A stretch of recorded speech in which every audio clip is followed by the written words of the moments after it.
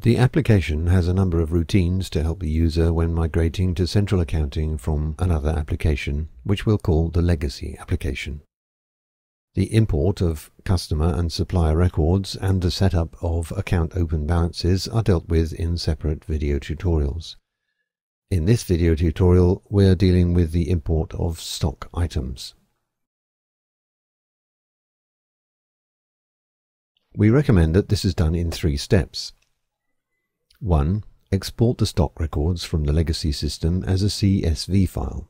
This can normally be opened in any proprietary spreadsheet application, as you can see here, and to organize the data into appropriate columns and the column headings as you see here. It is important to ensure that the correct data, once exported, is in the correct column, as this will determine where it goes in the supplier record when imported into central accounting.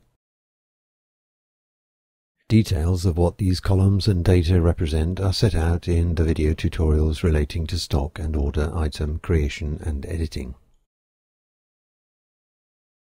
There is one video tutorial for each stock type.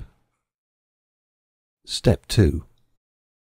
Once the user is satisfied with the data in the CSV file, the items are imported.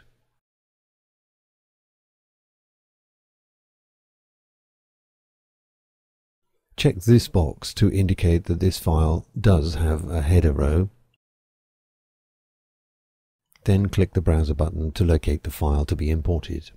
Choose and open the file, the location of which is then displayed in this CSV file import box, then click Import. The records being imported are additional to anything that is already on file in the application.